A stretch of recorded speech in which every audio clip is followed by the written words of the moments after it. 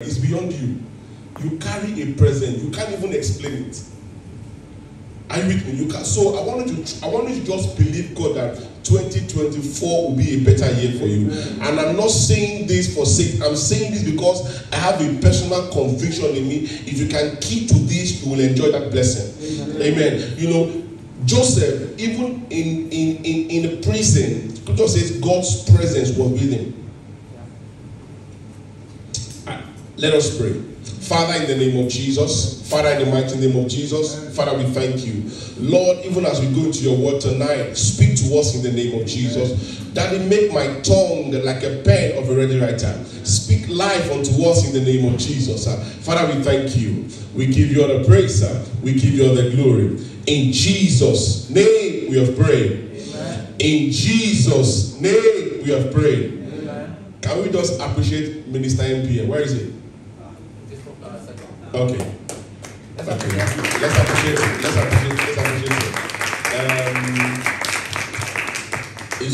It's good to see him. It's good to have him. Praise God. Let's appreciate Minister MP. Fantastic. It's good to see him. You know, he's a man of God, and so it's good to see him. And by God's grace, every now and then we'll see more of him in Jesus' name. I'm looking forward to when he's going to stand on this altar and preach, because that man has got a word. I'm not going to tell you he's preaching next week Sunday. Come and you'll find out. Okay, oftentimes, no, don't let me go there. All right? Okay, so we started speaking on the power. We started a series last week speaking about the power of God's presence. And we said that, you know, the thing for us as a ministry in the month of January, the theme for the month of January is let your presence go with us.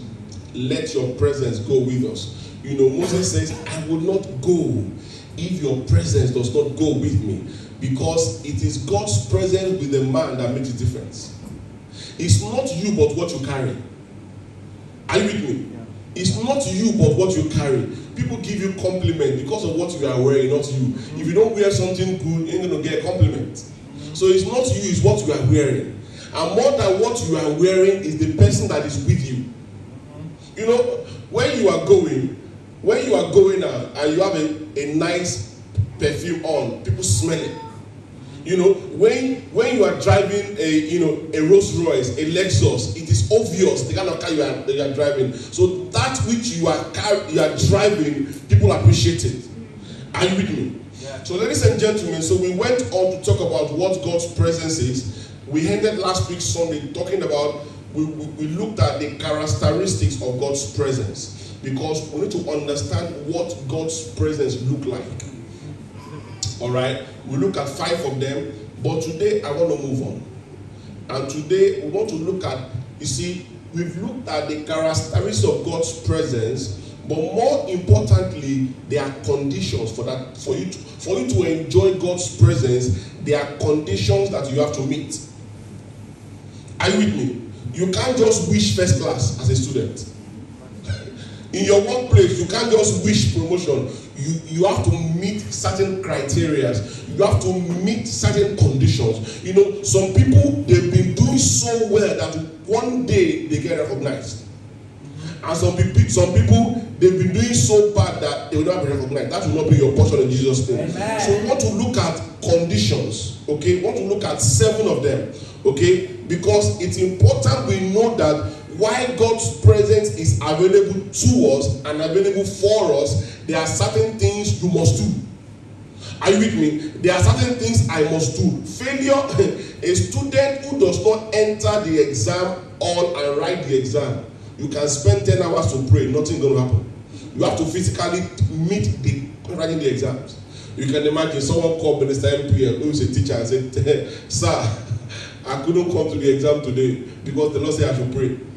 You think Mr. MP will pass the student? No, because you have to meet the condition. Are you with me? You see, now we need to understand what grace is.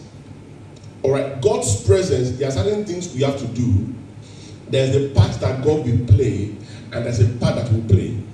Okay? Because the sacrifice of Jesus for our redemption is complete work. And there is nothing we can add or remove from it. Alright? But however, we need to continue to pursue or to press forward for righteousness. Okay? So when we talk about these conditions, alright, you know, someone said if there are 10 steps to get to God, God is ready to make 9. You need to make 1 step. And so even if God makes that 9th step towards you, that 1 step you refuse to make will look as if the whole world. But it's just 1 step. And what is that step? Obedience. What is that step? Acceptance. Give your life to Him. Are you with me? So if you are not living in righteousness, you are not a child of God. And therefore you cannot experience His presence. So there are many things God is willing to do. You know, when as a student, all right, there is a requirement for you as a student. You have to attend your lectures. You know, at least lecturers will tell you the amount of hours they take to prepare a lecture. What you need to do is to attend your lectures and go away and go through your lecture notes and then come and write your exams. Those are the conditions you need to meet. In fact, some students in university level, if you are an international student and you don't meet at least 85% attendance, you get kicked out of your course automatically. Because it's a condition. Whether you come for an exam is your problem. Whether you revise, that's on you. But lectures, you must come. Are you with me? So you have to meet that condition. Failure to meet that condition means that you can get kicked out. I've got 3 key scriptures that I want to read tonight. Matthew 6 and verse 33 in the Amplified Version. It says, but first and foremost, importantly, seek His kingdom. Talking about the kingdom of God and His righteousness. Righteousness is God's way of doing things. Okay, and all these things will be added unto you. So seek first, focus on what is important to God, and every other thing will be added unto you. 1 Timothy chapter 6 and verse 11. It says, but as for you, O man of God, flee from these things. Aim at and pursue righteousness. Okay? Godliness, faith, love, steadfastness, and gentleness. There are certain things we must flee from to enjoy God's presence. There are certain things you must do and some things you must not do. It's interesting what Joseph said to Potiphar's wife when she tried to sleep with him. She tried to get him to sleep with her. And he said that I cannot do this and sin against God, because he was conscious of God's presence. I was in Nottingham Church earlier this morning, and Pastor Parks was leading prayer, and she was saying that yes, God's presence is everywhere, but you also need to know that God's presence is with you right now, right here.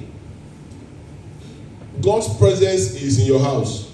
That is not relevant to you now. Is with you here also. Are you with me? Okay, 1 John chapter 3 and verse 7. It says, dear children, do not let anyone deceive you about this. When people who do what is right, it shows that they are righteous, even as Christ is righteous. So ladies and gentlemen, there are certain things that are wrong.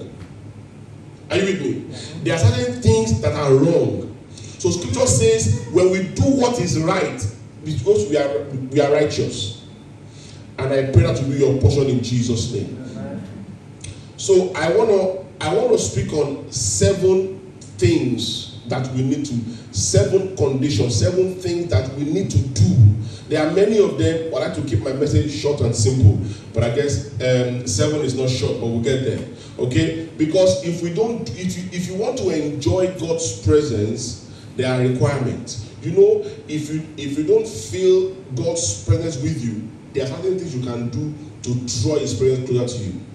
Similarly, you know, if I'm missing my wife or I'm missing a friend, I'll give them a call. Can you come over for a meal?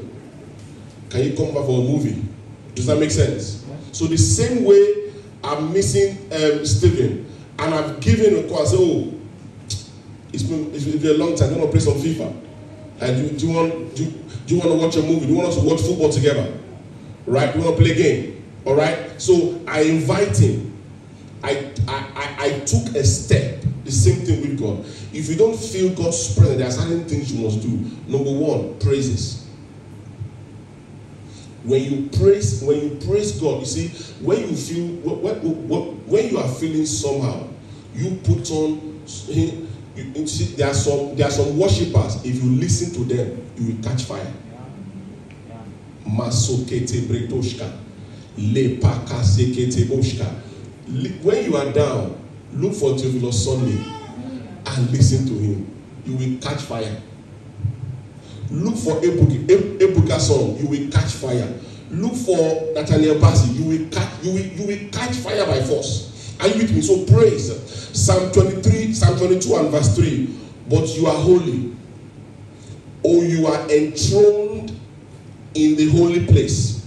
The praises of Israel are offered. So when you praise God, the presence of God comes to you. Feel God's presence. Are you with me? So praises, it's important that we praise God. And that is why it is important. You see, you can pray amiss, you cannot praise amiss.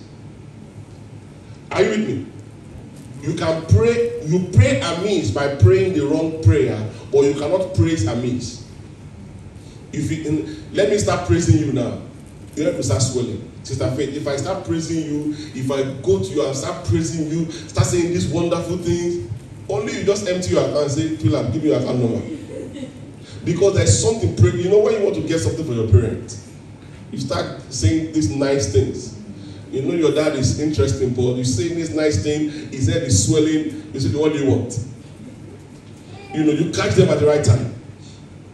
You know what praises does? Praises will trigger God's manifestation. It is a trigger. Praise is a trigger. It triggers something with God. You see, when you treat God as if He's physically with you, He's physically around, that is what you should do. Scripture says in Acts chapter 16 and verse 25, Paul and Silas, they were in the prison and they started praising God. They started praising God. And Scripture says the chains broke open because God's presence was provoked. So I want to encourage you, if you want to enjoy God's presence, learn to praise God. You know, and when we talk about praising God, you may not know how to sing like me. Listen to worship songs. Just play them. You know, my wife does something. She's always playing praises song, going to sleep. You can imagine the atmosphere, even if the devil comes, you run back. Because the atmosphere is saturated. If you find it difficult to sleep, there are some things you need to listen to as you go to bed. They will purify the environment. The devil cannot even enter. Number 2, God's word. God's word. You see, God and His word are the same, and they cannot be separated. You cannot separate God from God's word. And the more you fill your heart with God's word, the more His glory reflecting you. John chapter 1 and verse 1. In the beginning, the word already existed. The word was with God, and the word was God. The word of God, ladies and gentlemen, is the mind of God in print. When you want to hear God, read His word. The word of God is so powerful because Scripture says the word of God is alive. Hebrews 4 and verse 12. The word of God is alive and it is active. If you want to enjoy God's presence, let God's word be in your heart. Are you with me? Let God's word be around you. Seek the word of God diligently. Study and meditate on God's word. Because out of the abundance of the heart, the mouth speaks. What you don't have, you cannot give. Are you with me? What? Because you see, I told us last week Sunday that as wonderful as 2024 will be, there will be challenges. I will be lying to you if I say this year will not come with some fair share of challenges. But scripture says, I have overcome the world. So in the midst of those challenges, you declare God's word, you activate his presence. You pray using God's word, you give strength to your prayer. You see, it is not just quoting God's word, but the dimension of revelation of the truth or the light that floods your heart is what is important. It's not just quoting, but you have a dimension of truth because you have a deep understanding. You have what I call a revelational understanding of God's word. The word of God becomes life to you. You own it. You own it. So I want to encourage you, if you really want to enjoy God's presence this year, not only should you praise him, but read his word. Know what the word of God says, because it will help you. Amen? Number 3, sacrifices. Let your life be a living sacrifice. You see, one of the things I've seen that with these young people of this generation is we don't want to make sacrifice.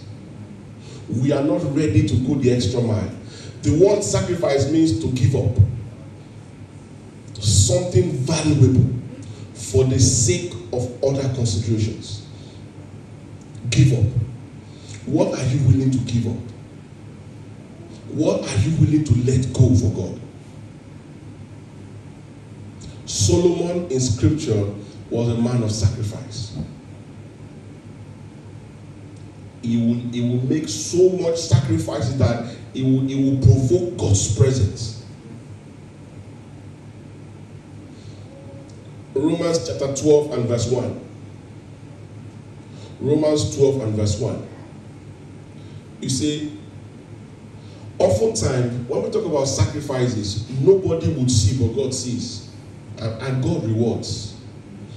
Are you with me? You see, when you make your life a living sacrifice unto God, especially doing the things of God, automatically you invite God's presence into your situation. Scripture says, and so dear brothers and sisters, I plead with you to give your body to God because of all he has done. Let them be a living and holy sacrifice. Make your body, make your life a living sacrifice. You yourself, if you can sacrifice your heart, you have sacrificed your whole self. But the problem with us is we only sacrifice a part of us. We are not willing to go all the way. We look at Joseph. Joseph lived, he sacrificed everything. Even when he had the chance to revenge, he didn't.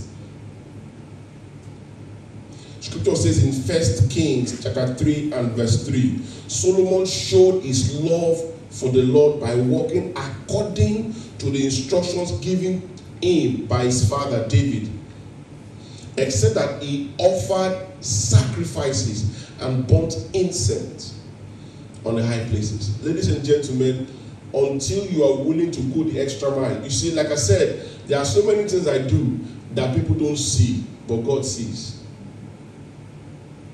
And God rewards sacrifices. You see, when you are going the extra mile for God, there's no way his presence will not protect you. When you are keeping your body as a living sacrifice in a relationship, there's no way, I saw something on social media today, and someone said that it doesn't take 2 people to make a marriage work. It takes 3 people. The husband, the wife, and God. So if God is missing, then it's not going to work. I thought, wow, I've never said it that way before. But the God factor is the most important factor. Take out the God factor, you just be working hard every time. You are stressed out, you are this, because the real factor is missing. That will not be your portion in Jesus' name. Number 4, loving God. We love God by the way of honoring him. Okay? Everybody naturally to be where they are loved. You see, when you have friends, if you know people, you naturally want to go to where you are being loved, right? When you have 2 friends and this person loves you more than this other person, you tend to go towards the person that loves you because you feel appreciated. So when we demonstrate that we love God, we automatically enjoy His presence. Because like I said, you can imagine, I've just told Stephen, oh, do you want to play FIFA? Do you want us to watch movie and things like that? And he's thinking, I'm not sure Plabi really likes me. I think Plabi is mean to me. Chances that he will say, you know, I'll come next week, like I'm busy still, like I'll see what I can do in it. He won't come. Are you with me? And sometimes, because of the love you have for someone, you even go there unannounced. You know, you just surprise them. Because you guys have good friendship.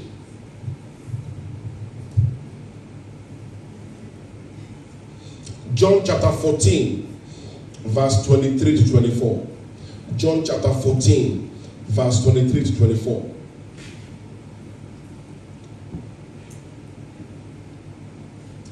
Jesus replied, all who love me will do what I say. My Father will love them, and they will come and make our home with each of them. Anyone who does not love me will not obey me. And remember, my words are not mine. What I'm telling you is from the Father who sent me. But where I'm really going, he said, all who love me will do what I say. My Father will love them, and we will come and make our home with each of them. So when we love God, we automatically invite His presence. We automatically bring Him into our life. And you know, one of the ways you show that love, one of the ways you show you love someone is you live a life of obedience. Are you with me? So many people say they love God, but the things they do, you cannot love someone and disobey them. Are you with me? Yeah. You cannot love someone and always give an excuse to come around them. That is fake love. That's not genuine.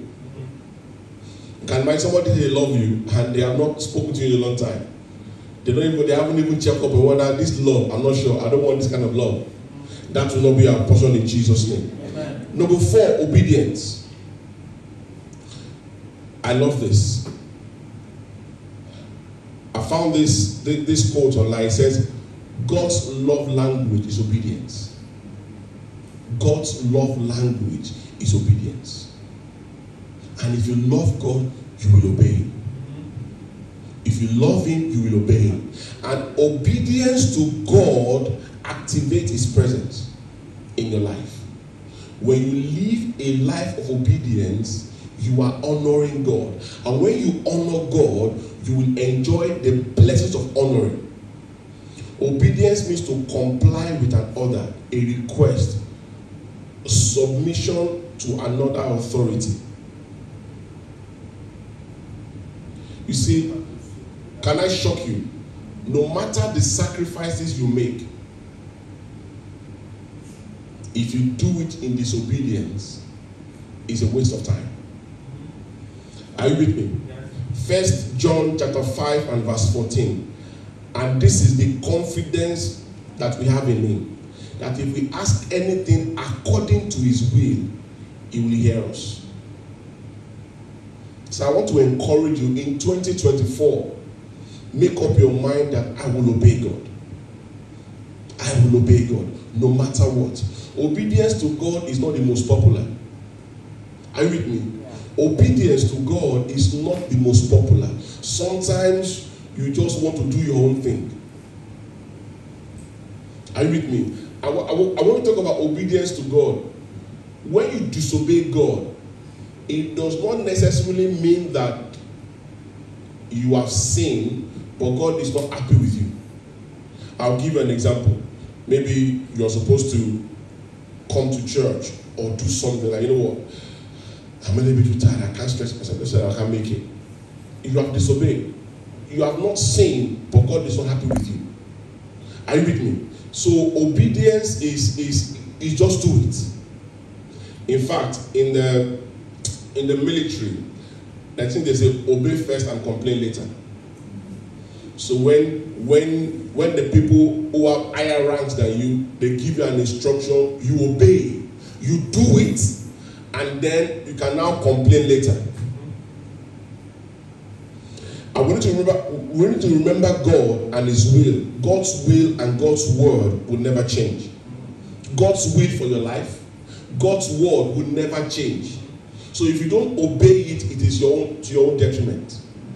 So if you want to enjoy God's backing, if you want to enjoy God's plan, if you want to enjoy God's purpose for your life, if you want to enjoy God's blessings, if you want to really enjoy God's presence, then live a life of obedience. Let your life be an example of a godly obedience, and you will enjoy.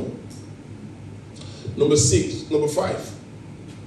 Oh, sorry, that was number 5. Obedience, number 5. Number 6, fellowship. Fellowship. You see, there are 2 types of fellowship. That's what we call personal fellowship and corporate fellowship. Corporate fellowship is when we are in church like this. I really enjoyed the praise and worship this evening. I felt that it was just spontaneous. Does that make sense? And I thought this is really powerful. And you feel God's presence because you are together. And Hebrews 10 and verse 1 says, we should not forsake the assembly of God's people. Let us not forsake each other's fellowship. Because sometimes, sometimes there are days where you come to church, but it was really a struggle. Like, maybe I should not go, maybe I should go, but you came nonetheless. And you need an uplifting. You need something to lift up your spirit. And you hear the word, the praise and worship, the prayer, someone's testimony, and it just encourages you. You just get fired up. Are you with me? That is what corporate fellowship does. And personal fellowship, Scripture says in Daniel chapter 6 and verse 10, 3 times a day, Daniel will pray to God. So I want to encourage you, take time out. Don't joke with your quiet time. You must plan to have a quiet time with God daily. If not daily, it must be regular. Whether it is even if it is once a week. It's not that you want to have quality time once a week, and that once a week is 30 minutes. You are joking. At least let it be 2. If it's going to be once a week, spend time. Because some of you who are in a relationship, you know that when you are seeing babe once a week or once a month, you spend time. It's not like, I'm only going to give you 10 minutes and go. That's the beginning of the end. You spend quality time. You spend the whole weekend, the whole Saturday. You have different things you are doing and whatnot. Because, you are trying to, what you're trying to do? You are trying to make up for the whole month or for the whole week in one day. So you plan for it. So when you want to have a personal fellowship with God, if you're going to be once a week, at least 2 hours. Give God quality time. Worship Him, praise Him, talk to your Father, talk to your Maker, talk to your King.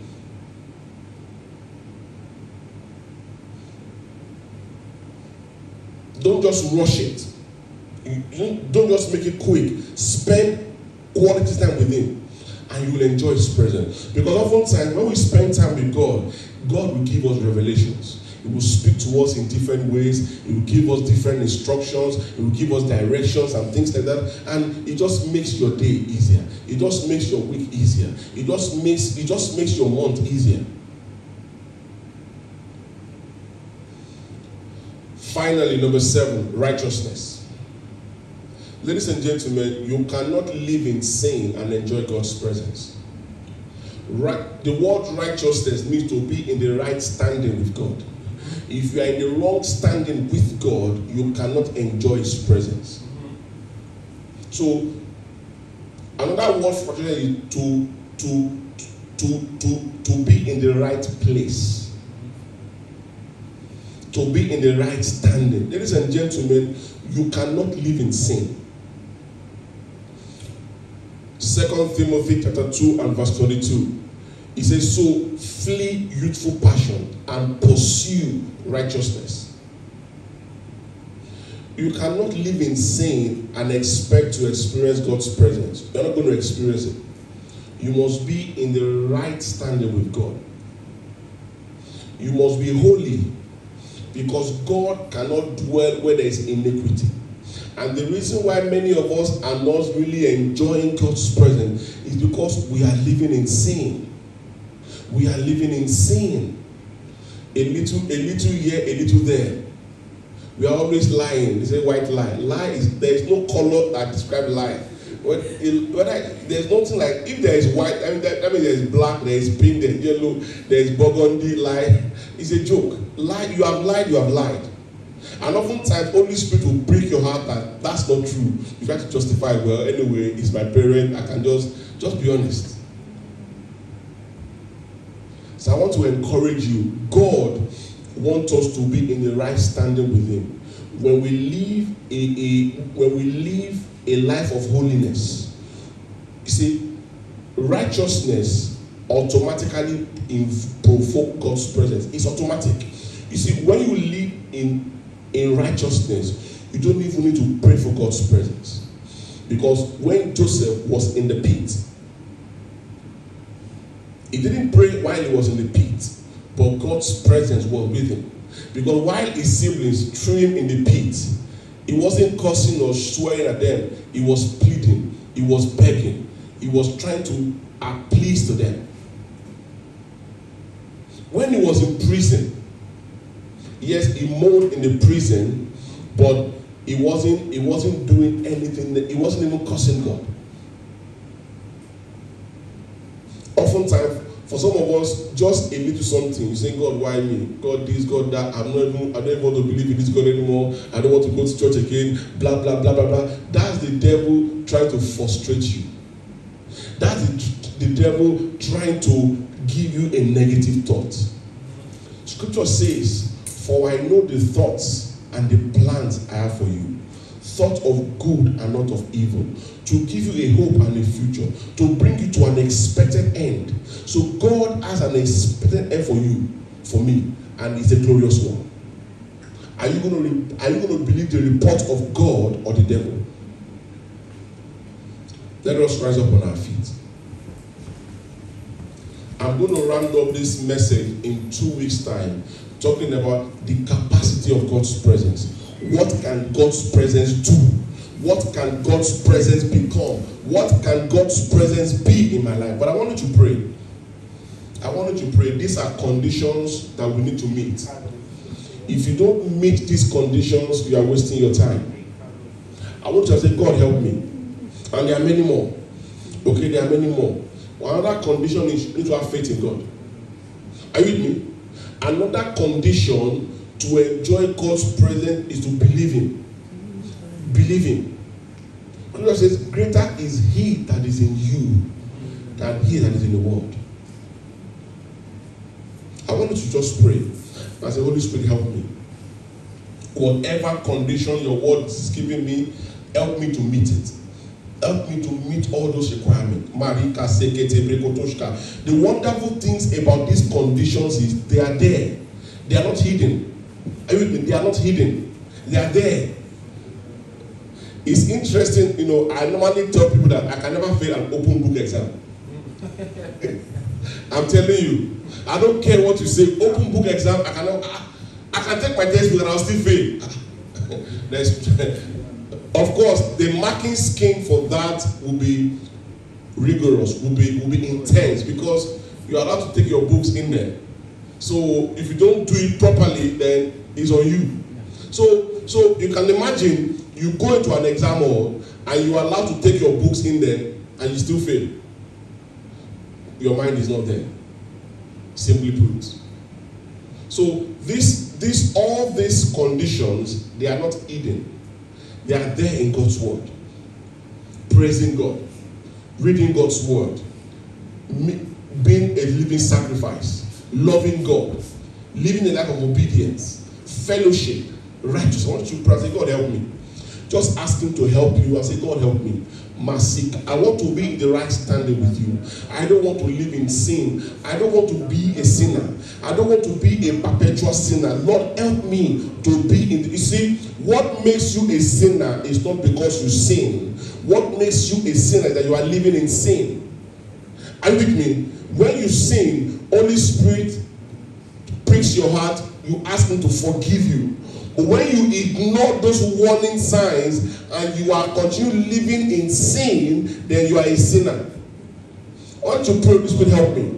Masikate bredo shetete boska le pako zekete bregodo raka zekete bregodoshka lo prakaka sikete bregodo masekete bregodo rekete bregodo le prako zokoto legodo le shekete bregodo masekete bregodo rekete gedegede rekata baba masekete bregodo le prako ko shekete bregodo rakaka sekete bregodoshka. Ask him to help you. Say, King of Kings, help me, Lord God, help me to meet. You see, amen. Can I give you a secret? All of this condition, there is a helper who can help you meet those conditions. Because to live a life of righteousness in the 21st century is not easy. It's not easy. But when you have the Holy Spirit with you, it will help you to achieve those things. You are not doing it in your power. Say, Holy Spirit, help me. I want to live a holy life. Help me. I want to be obedient. Help me to love you more. So that is the secret. I want to pray, Holy Spirit, help me. Masikati, help me. Because without the Holy Spirit help, you will do today, tomorrow you will not do. You don't be fluctuating. But the Holy Spirit help you to have stability. And then you can enjoy God's presence. Because the moment you become born again, we cannot live this life alone. We cannot please God by your own. You cannot do it. We need the Holy Spirit. We need the Spirit of God to help us to be able to do it. That Spirit is alive in us. That Spirit, we need to engage that Spirit. As long as we are engaging that Spirit, we cannot go wrong. Marika zekete bredo shekete gede le prazokete bregodo masakete bregedegede rekata baba maleke shekete bregodo zekoto regedegede rekete bregodo la braga zigedegede maregedegede lo braga da shegedegede le prasekete bregodo mareke zekete bregodo. Oh Father, we thank you. We worship you, Lord. We give you all the praise. We give you all the glory. Hallowed be thy name. Thank you, Jesus. In Jesus' name we have prayed. Amen. Heavenly Father, we thank you. Lord, may we not just be hearers of your word. May we be doers in the name of Jesus. Holy Spirit, help us to meet all these conditions so that we can enjoy your presence. So that we can really enjoy the power, the benefit, the glory, the purpose of your presence in the name of Jesus. I commit this week into your hand. This week shall be a blessed week in the name of Jesus.